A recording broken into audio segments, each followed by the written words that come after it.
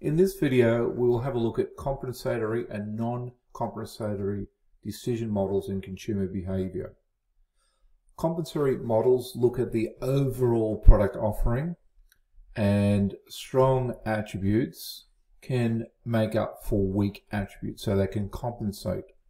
Non-compensatory models is where we consider individual product attributes, so a weaker attribute is deemed as unfavorable. Okay, what we're going to do is look at a consumer buying a laptop. So the first thing we're going to look at is the compensatory model, and this is how we would structure it.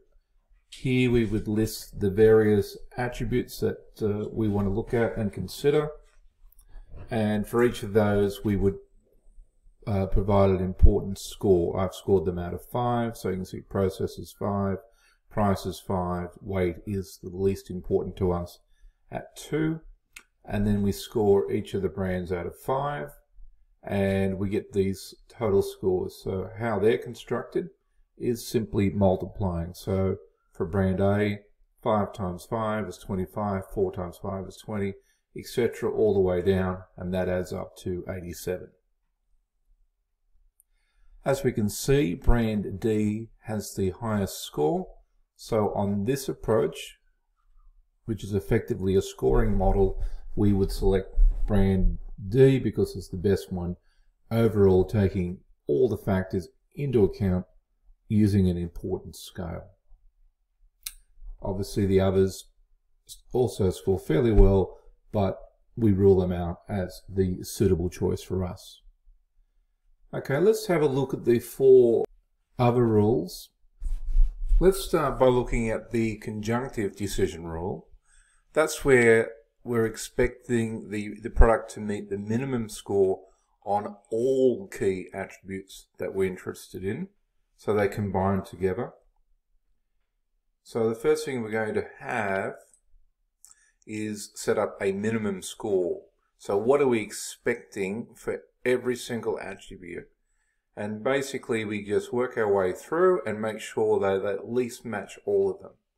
Brand C scores less than 4 on RAM, so that's ruled out. Brand A scores less than 4 on storage, so that is ruled out. And the rest meet these minimums. So we actually end up with 2 suitable brands, either brand D or B. A disjunctive decision rule is when we're looking for a minimum score on any of our key attributes. And what we've done over here, we've kept the minimum score, but we've only selected the 3. These are the 3 I'm really interested in. These are must-haves for my purchase. So these are not applicable, so we're not even going to consider those attributes. And this one, brand B, only scores 3 against 4, so that doesn't stand out. And basically on price, brand A rules out, and then brand C rules out as well. So the only one that has a 4, 4, and a 5 at least is brand D, and that becomes our choice again. Let's now look at the lexicographic decision rule, and in this one we have to rank the attributes in order of importance. So we've got an importance score, but we've got 2 that are 5s, that one and that one, so we have to make a decision which is the most important attribute for us. So I've chosen this one. I've added the rankings from 1 to 6, so that becomes our most important one, and we just go across which brand scores the highest, and that is brand A. So that is the one selected. Elimination by aspects. We start again in order.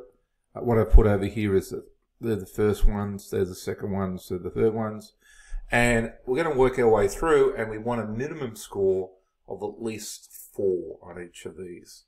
So that's the first one we look at, processor. This only scores a 3, so brand B is out straight away. We come down here to price, and brand A is out because it's not a 4, and so A is out. B is out already, so we don't need to reconsider it. So C and D are hanging in there. And then we come to our second choices. For screen, brand C is okay, but for RAM, it needs a score of 4 and it doesn't. So that leaves only brand D. So basically, how we would do it is the different approaches. We've got a D as win most of the time, A1 on the most important attribute one, lexicographic, and we may consider brand B. Here is our results from our compensatory model, which we looked at initially, and it's interesting to note that obviously D is the strongest and tended to do quite well in whatever a decision approach we had, but brand C is the second strongest overall, but was not selected at any time. So hopefully that makes sense for you.